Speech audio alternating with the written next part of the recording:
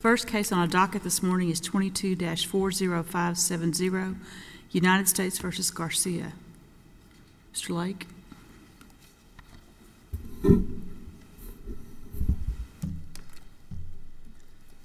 Thank you, Your Honor, and may it please the Court. I represent Liang Yu. This Court and the Supreme Court hold jury verdicts in high esteem, but both courts also hold the government to its high burden of proving every element of every crime beyond a reasonable doubt. And for that reason, neither court has hesitated to vacate money laundering convictions when the government fails to prove the mens rea element, which this court describes as the gravamen of a money laundering violation. Today, I plan to focus my very limited time on our sufficiency argument regarding the intent element of Mr. Yu's two money laundering convictions. At trial, the government failed to prove that Mr. Yu had the specific intent to promote drug trafficking. To the contrary, nearly all of its witnesses explained that in this particular drug organization, operations are bifurcated. There's a drug group and a money group, and they're kept in the dark from one another. And so in this case, not a single witness said that Mr. Yu knew drugs were involved in any way. No one said that he knew this was drug money. He had no reason to know, much less intend to promote drug trafficking.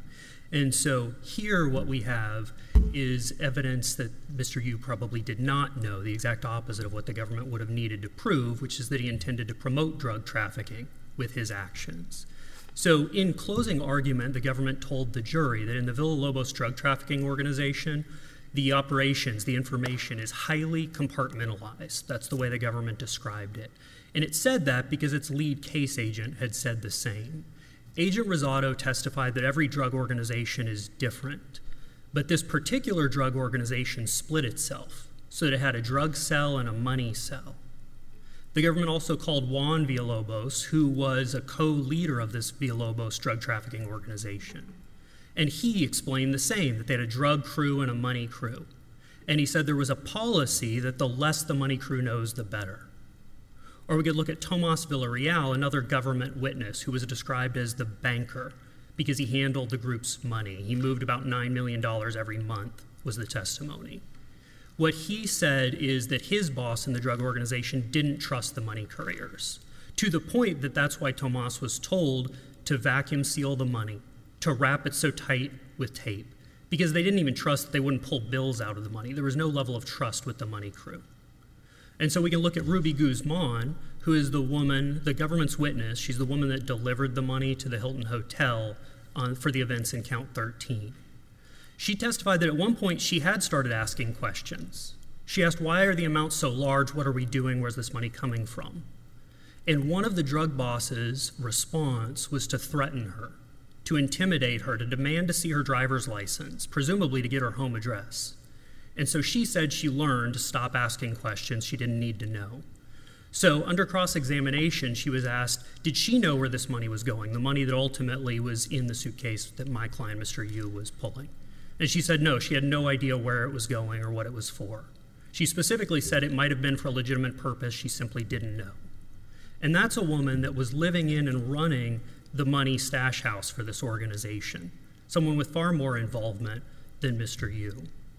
And so that uncontested government evidence about how this particular organization operates, combined with well-established precedent, establishes that the government simply didn't prove an essential element here. And so I would start with the Supreme Court's decision in Cuellar. It was a unanimous court where Justice Thomas explained that how one transports money is distinct from why they transport the money. And the quote from that opinion is, evidence of the former standing alone is not sufficient to prove the latter. So here, yes, there is money in suitcases being handed off in a parking lot, but that simply doesn't speak to why Mr. Yu would have been involved. It doesn't show what he thought was going on or what his intent was. And so there's an absence. Contrary to, so in Cuellar, it's a unanimous court, but Justice Alito wrote a concurring opinion to explain how the government could prove this in future cases. And he said the way they could do it is to put on testimony, perhaps from an agent, that either in this organization or this geographical area, it's commonly known how this operation works, such that a person would have to know, this is the way it operates. If I move the money, I'm supporting the drug organization. That's nearly 180 degrees from what they did in this case, which was to say there was no common knowledge, because by design, the money people were kept in the dark. They didn't know what was going on. They didn't know why the money was being moved.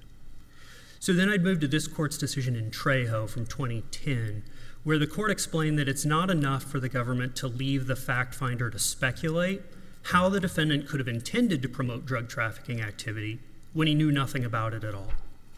And that's the scenario here.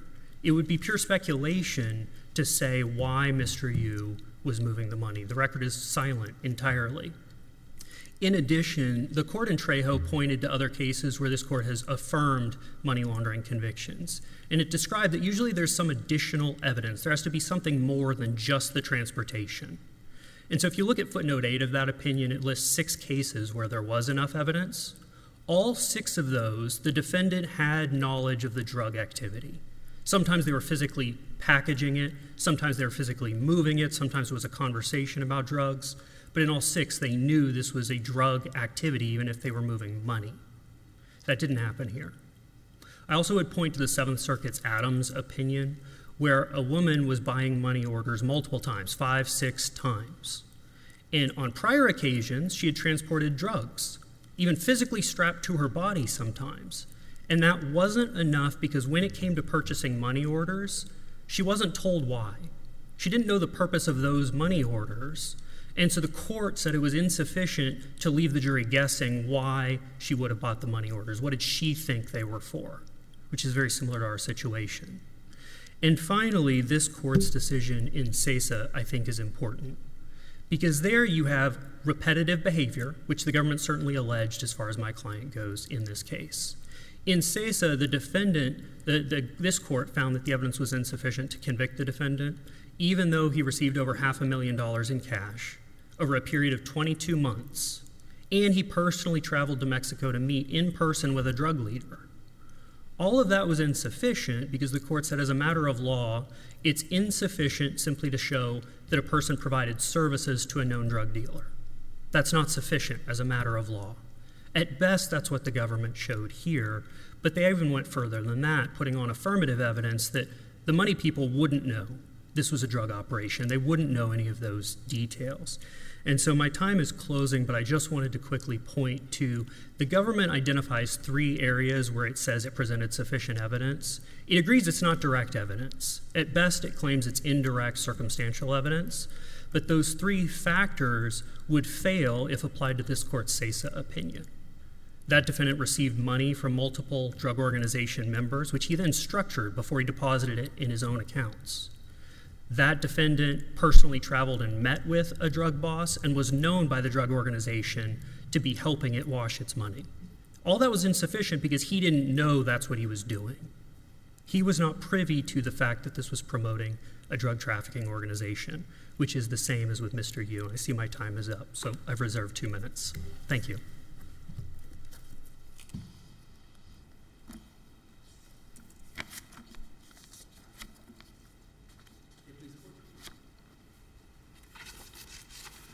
Rolando Garza for Maria Garcia. She was a co-defendant in this case. She has basically the same arguments as co-defendant Yu or alleged co-defendant Yu, but she's got an added thing going on here. Is it does not appear that she's part of the alleged indicted conspiracy.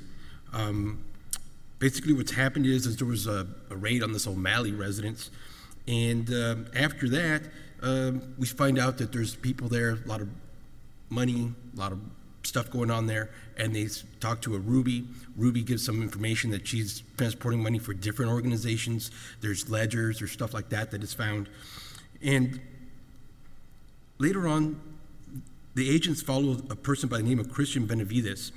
And that's where I've really been struggling. Like, how is this Christian Benavides connected to this O'Malley residence? Like, where is it? I've looked for it. Anything in the ledgers? No. Anything in the digital evidence? Couldn't find any. Maria Garcia, she consented to a search of her cell phone. I didn't see anything about her cell phone, with any of these people in the O'Malley residence or any of that. And so I looked at the government's brief. They cite 2 pages in the record. I go back to those 2 pages. And so there's 2 pages noted, at least under my appellate cause number 608 and 1003. So I go back to those page numbers, and the questioning goes along the lines of this. So this is asked of Agent Persuade. It says, like, on July 11, 2016, we were conducting surveillance. That's an answer to, like, so what were you doing on July 11, 2016? And the agent says, we received information that an individual by the name of Chris was headed into Houston, and we were provided the vehicle information. All right. But it doesn't say where this information came from. Where did it come from? Who provided it? What organization is he part of? It doesn't add anything. And then on the other page, 1003, it's similar. The government asks, now turning our attention to July 11, 2016, what happened on that particular day? Well, on that particular day, we identified Christian Benavides leaving from McAllen, Texas to Houston to pick up some money in a white Range Rover. But again, it doesn't say, who's the source of information, where it came from, some subsidiary, who provided it, what organization is he part of. And throughout the record, what is seen is about 90% at least is dedicated to this O'Malley residence. And the occupants and people from Mexico, and there's all these names and a lot of particulars, and nobody names this Christian Benavides. In fact, when Christian Benavides gets pulled over with the money, it turns like into this black hole. Christian Benavides, like, where are you going? What are you doing? Who are you working for? There's nothing, zero. And so what ends up happening during the course of trial is that there's all these questions about, these you, Z, everyone else, and nobody talks about Maria. Nobody does. It's only an agent at the very end, after talking to Christian, goes back to this house on Tankawa, I believe it's called, goes back there, and then there's some conflicting stories in the course of trial. Maria testified pretty much contradicting what the agent said, but the agent says they show up and that Maria's there, and that somebody had dropped off some money earlier, somebody else picked it up. She allegedly got a call from somebody in Mexico. Again, none of these people are ever listed, named in any fashion to the O'Malley residence. So Maria has this extra thing in that the indicted charge, she was never conspiracy, she was never connected to that, nor the people that I guess are named with her. And then aside from that, she's got the other arguments. Nobody told her it was drug money. She didn't know about the inner particulars of any kind of drug trafficking organization. She didn't know any of that. There was no evidence of anything like that. Nothing that this money was going to be going to Mexico. There was nothing like that. There is some, I guess, hints where you have agents testifying, well, this is common practice of drug traffickers and things of that nature. But I think in Trejo, which I cited in my brief, there is some notation there that such generalizations should not be used to support convictions when you have just an agent saying, well, this is how things are typically done, this is what they do, that's really not sufficient to be upholding convictions on any kind of case. And so Maria has those two arguments, basically, that she's not part of the indicted conspiracy. She didn't know about any kind of drug trafficking convictions, and also it wasn't her end goal, which ultimately is, I guess, the final test in all of this, that she wanted to further this drug trafficking conspiracy by moving these funds into Mexico. That's what she meant to do. It's really, I think, the statute, which is really a higher crime than just regular money laundering, kind of separate and distinct, that she's kind of at the low end. Maybe there's something here, maybe another statute that could have been enforced or something, but not this. This has elements way beyond what Maria, was doing. It's way beyond that. Basically, this is that kind of the statute, the promotional money laundering statute, I believe, is really targeted more to the more hands-on higher-ups who are saying, okay, we're going to bring this money, okay, we're going to get it to Mexico, And then we're going to buy drugs with it. And you talk to that person about the drugs. Yes, maybe we can get a better price. This is only how much money is coming in. This is how much we can launder. And how are we going to do that? And what are we going to do? How are we going to further our venture in this drug trafficking conspiracy?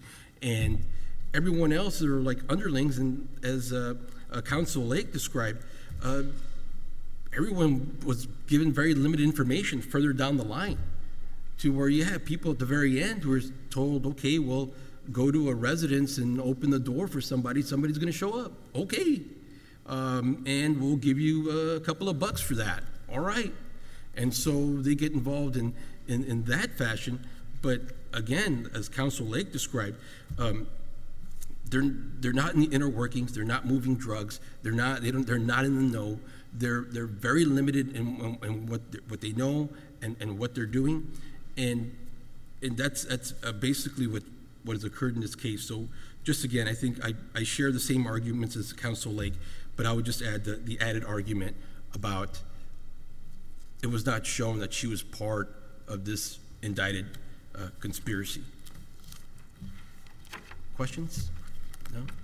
I'll give some time back. Thank you.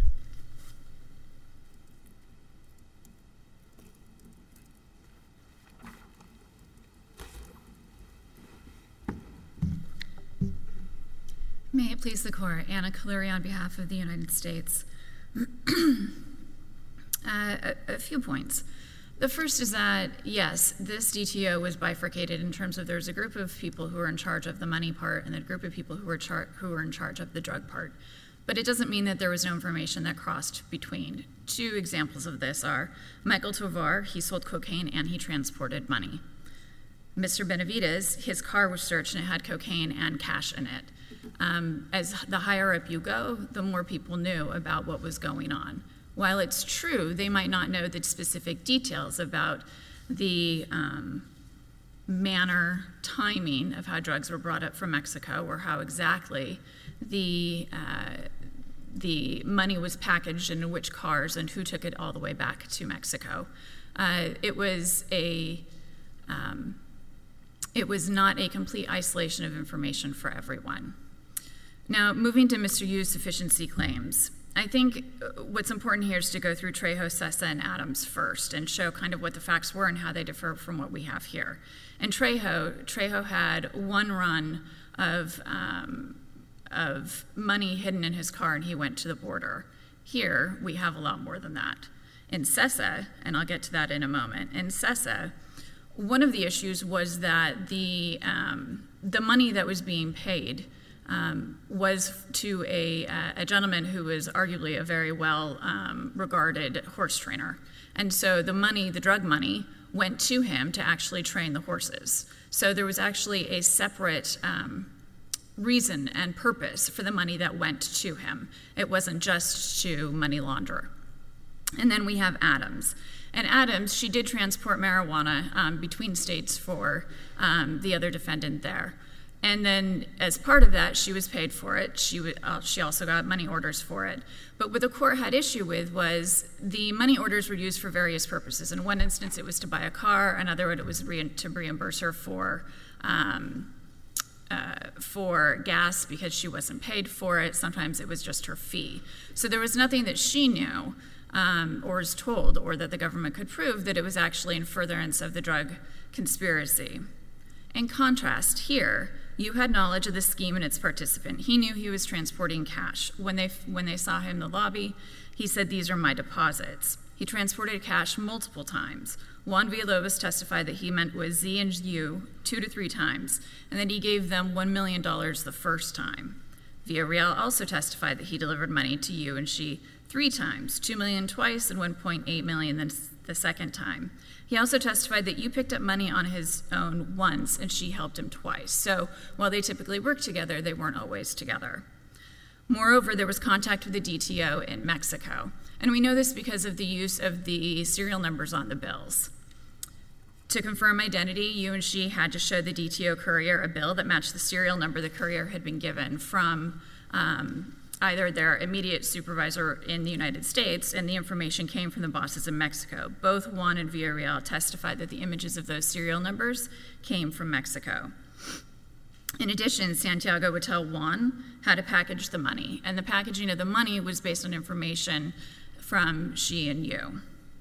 Moreover, we have intercepted text messages from the bosses in Mexico. So the Title IIIs were on the people in Mexico, Santiago and another man known as the accountant there. And that's how we have this information. So around May 19th, during that seizure, that's where there was a number of intercepted text messages referencing that you and she were going to be, or the Chinos were going to be picking up the money, and that this is who they typically used for this money. So based on all of these facts, I think we have much more than we have in Trejo, Sessa, and Adams in terms of there was no legitimate purpose for all this money. It happened numerous times. They were intimately aware of the process by picking up large amounts of cash and putting it in the packaging and how they were communicating with the bosses in Mexico. Regarding Garcia, Garcia was recruited by Benavides in Mexico. So there is a connection there. And Benavides was later discovered with both cocaine and money in his car when they searched the Land Rover. We know that for the conspiracy, there was a concerted action with Benavides, who was her recruiter. She received information from her boss in Mexico, El Viejo, and Reyes Acuna, who was her cousin and a courier. She knew, based on the association with her conspirators, she repeated trips to the Stats House. She went there two times a month from Louisiana. She would drive there. She would oversee them. She knew that the cash came in. Presumably, she saw the packaging. And as we know from a lot of the testimony, the packaging was specific to be hidden in cars to be able to be transported back down to Mexico. She agreed to accept payment and housing for overseeing the transfer. In addition, it was a significant amount of money. We know that she did this 2 to 3 times a month, and we know that Benavides was stopped with about $200,000 in his cash. All of that together, her knowledge, her association, the length of it, all of that supports her convictions here. Unless there are any questions on suppression or the motion for new trial, I'll rest on my brief. Thank you.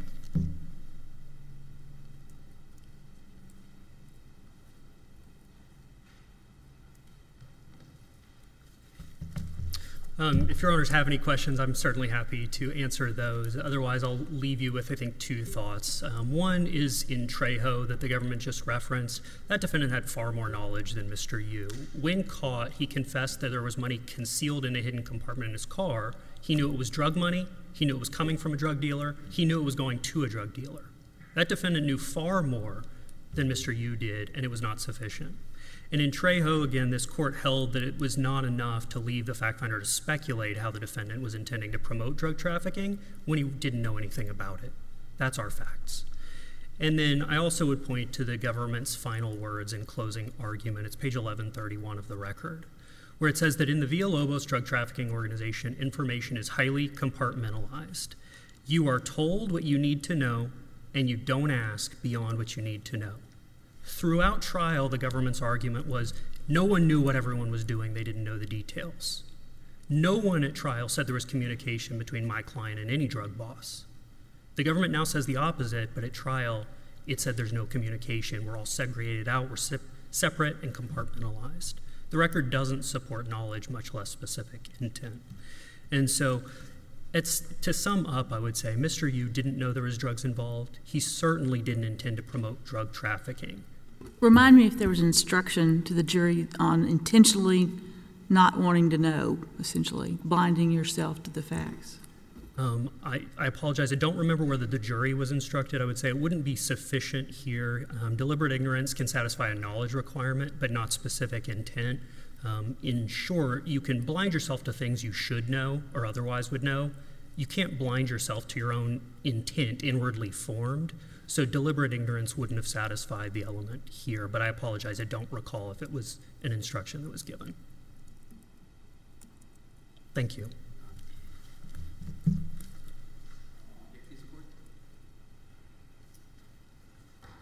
Just to leave off with where Counsel Lake left off. I don't recall such instruction given to the court to the jury about deliberate blindness.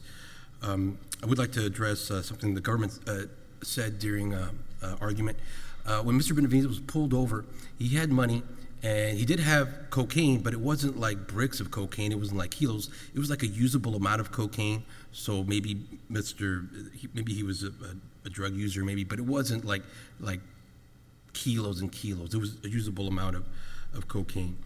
And again, on page 16, I did note out on my brief about how, you have these agents testifying just in generalities about how, well, this is how drug dealers do this, and, so they all kind of know, they should know, they know. A similar issue came up in Trejo, where they had an IRS agent talk about, okay, well, this is, how they do this is how they launder funds. And in Trejo, it's noted that they say that they could not credit the IRS agent's affidavit describing Trejo's conduct as typical of an experienced drug trafficker, money launderer.